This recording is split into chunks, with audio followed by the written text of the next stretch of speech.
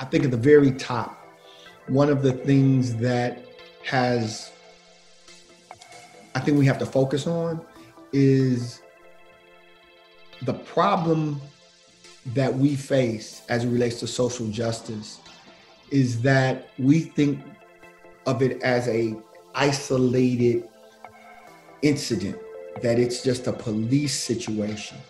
But we have to really understand policing and education and jobs and housing, all as leaves on a tree, and the roots to that tree in America and around the world has been the system of white supremacy.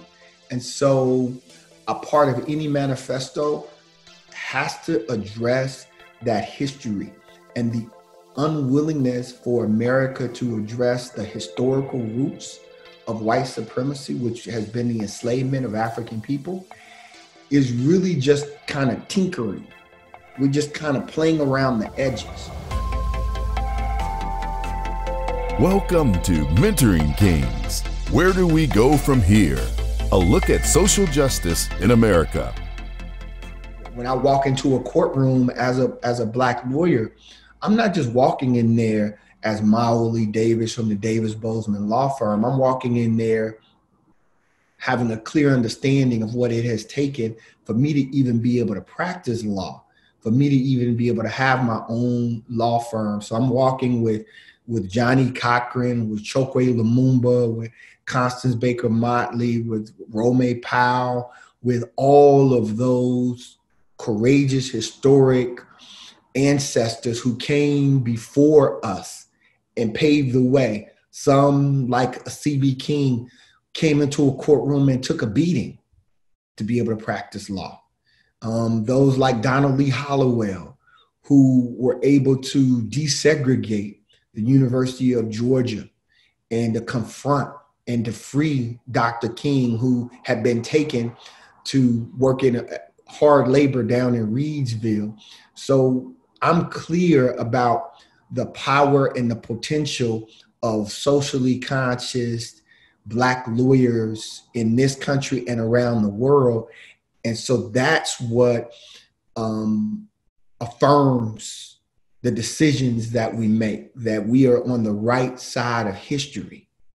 And when we're on the right side of history, the Most High, our ancestors, bless our work. So we know the history, the importance of representing people with civil and human rights issues is that we know that as a people, our civil and human rights have, from the time we were forcibly brought here, have been not only infringed upon, but just literally taken away from us. And so we have to advocate, we have to fight, we have to try to awaken the consciousness of our community so that we can realize and recognize that our rights are being infringed upon, taken away on a daily basis. And there are people throughout the United States that are experiencing police brutality, false imprisonment, racial profiling, things that, we tend to write off, but they impact our spirit, they impact our soul.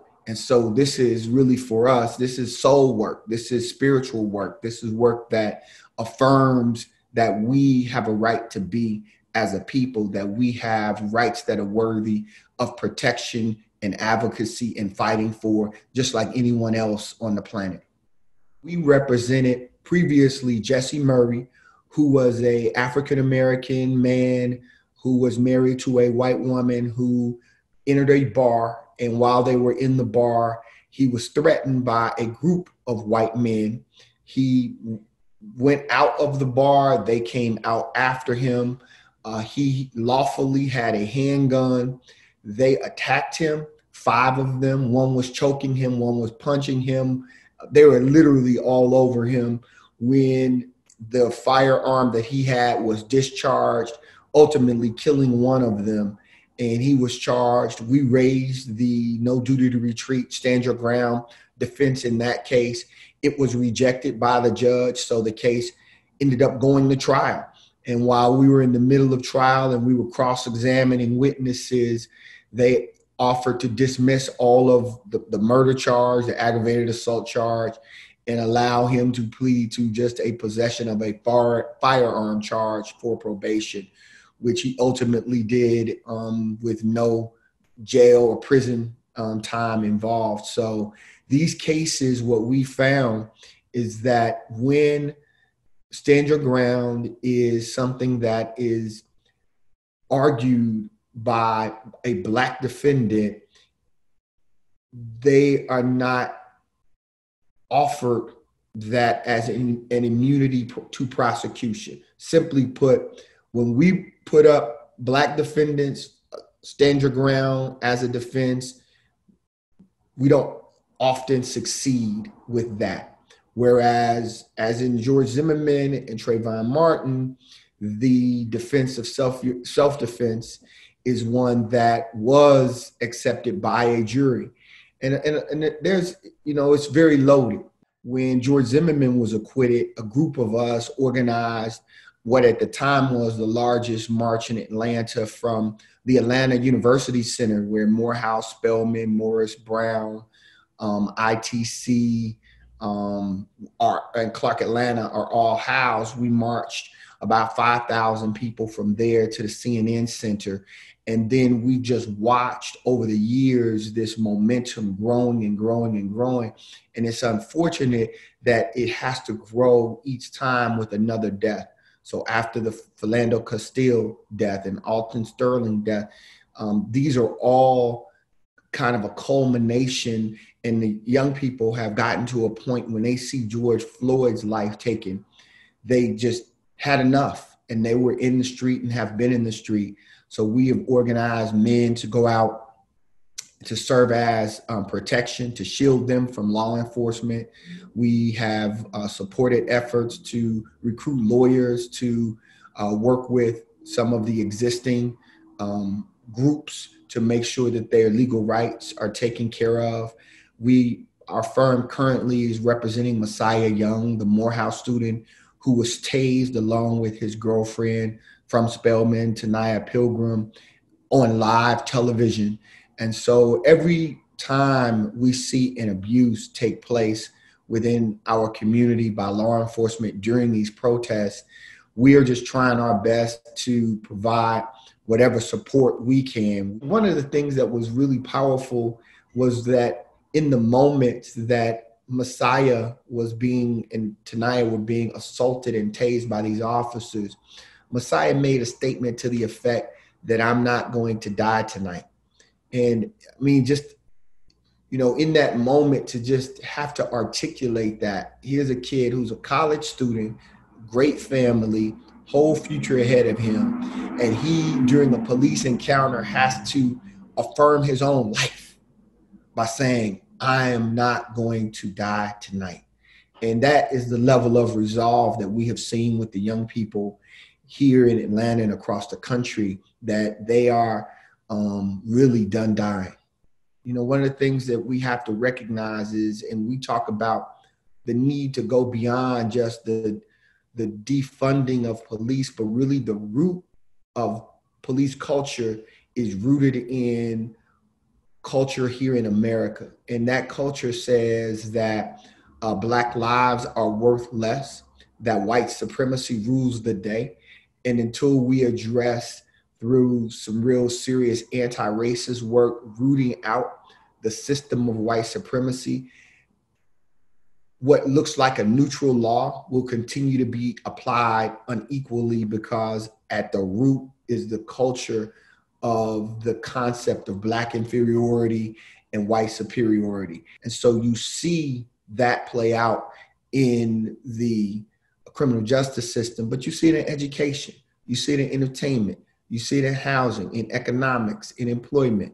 And so policing is just the most obvious aspect of how this system of white supremacy plays out, but it plays out in every aspect of our lives. And that is the great challenge. And that's why we have to go beyond just defunding and just dealing with the police issue, but we have to look at the core issue and really dismantle the system of white supremacy that allows our lives to not matter. When we look at historically the role that law enforcement has played in communities of color, predominantly Black communities, they have served in many ways as an occupying force to protect other people's property over protecting the lives of Black people in those communities. And so that's something that we have seen, since we've been here, the patty rollers who were going out attempting to recapture our enslaved African ancestors. And then you see the use of vagrancy laws and the imprisonment and incarceration of Black people so that they could serve as convict labor. And then you see the mass incarceration and the so-called war on drugs. So policing has, in many ways, been a part of this industry that has sought to make a profit off of Black bodies. And that is something that's one of the reasons you hear this ongoing cry for defunding the police, because we know the historic role and currently how it's manifested itself.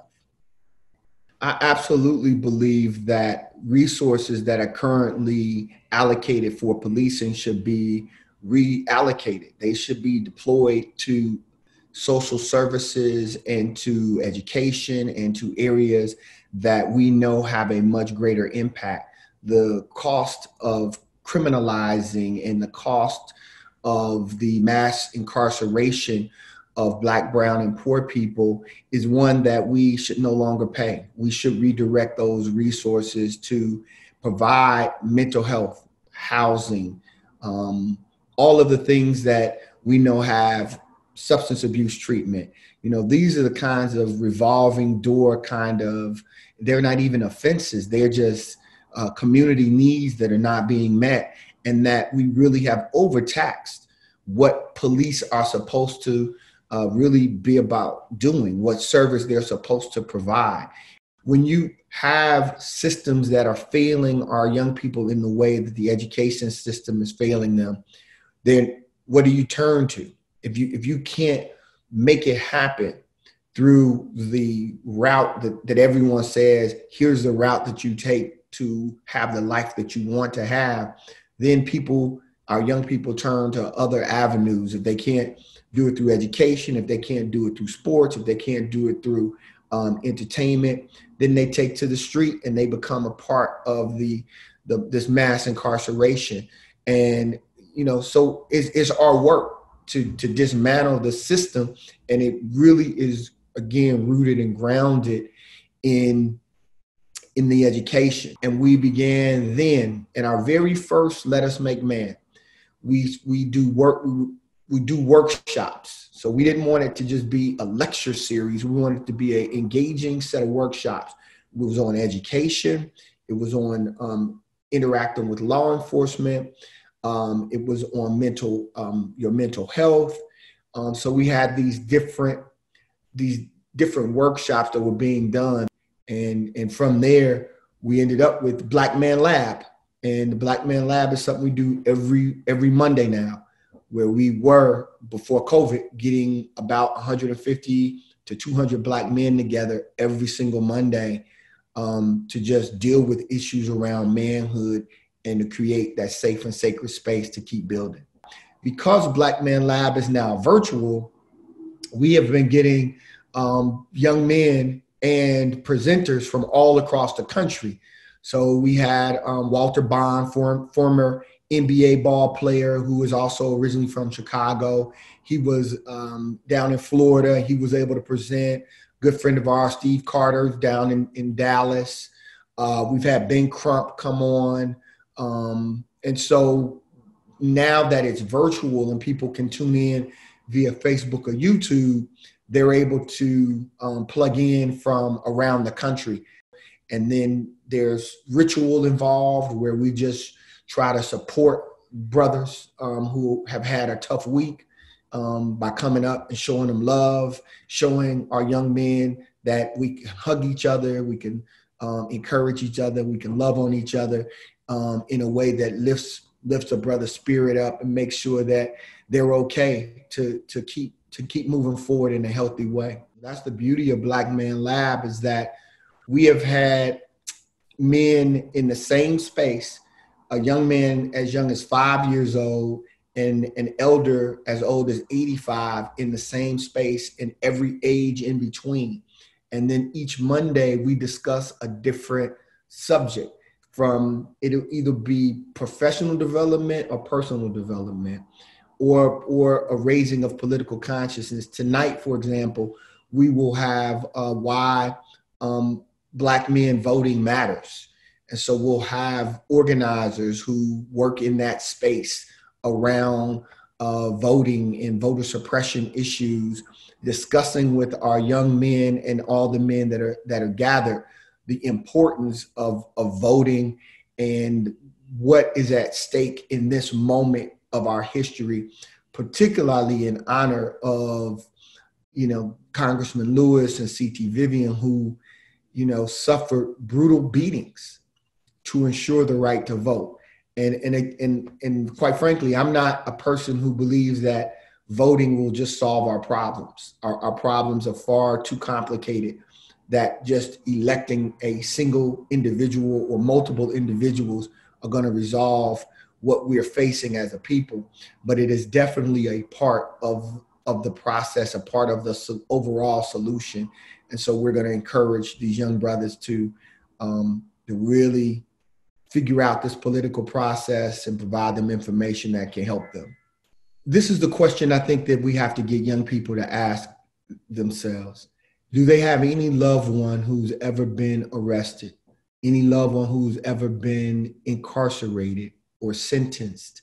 And if the answer is yes, do they know the name of the judge that sentenced their loved one? Do they know the name of the prosecutor who prosecuted the case? And if the answer is no, then that's an example of us not being politically engaged enough, because on a local level, the individuals that are elected have such an incredible major impact on how our lives are determined. Do you know who makes the decisions about whether or not there's going to be any affordable housing in your community? Those are usually city councilmen, aldermen, commissioners. And then when we talk about gentrification, so there are so many aspects, because politics is really about controlling the economics in communities.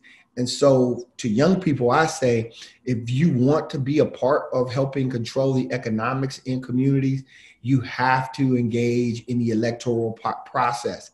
And again, it's not going to fix everything, but it's a part of the process. And the other thing that we've been trying to explain to our young brothers is that you all are the ones who will save this world.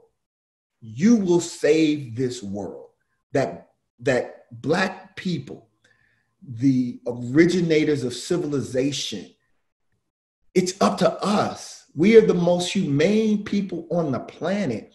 We have to return to ourselves in order to save the direction things are going. Because in leaving it up to other folks, we are giving up our own lives and our own futures when we have the power. And that's one of the things that, to get a young person to believe that when all of these other images are saying you are the N and you're the B and you're the H and you're the, the pimp and all of that, we say, nah, you're the solution. You're the solution to everything that ails this world. You're the solution. And it's our responsibility as educators and coaches. Because we're, as parents, we're at your education, and your educators and your coaches is to bring it out of you. I know what's in you. And if we can help bring it out of you, we win. We win. Thank you for tuning in to Mentoring Kings. Where do we go from here? To learn more about future episodes, visit www.mentoringking.com and join the conversation on social media by following and liking @Mentoring King on Facebook, Instagram, and Twitter. Join us for an all-new season of Mentoring Kings featuring actors Hill Harper from The Good Doctor, Lamont Rucker from Greenleaf, and National Urban League President Mark Morial. Let's change the narrative on Black men in America.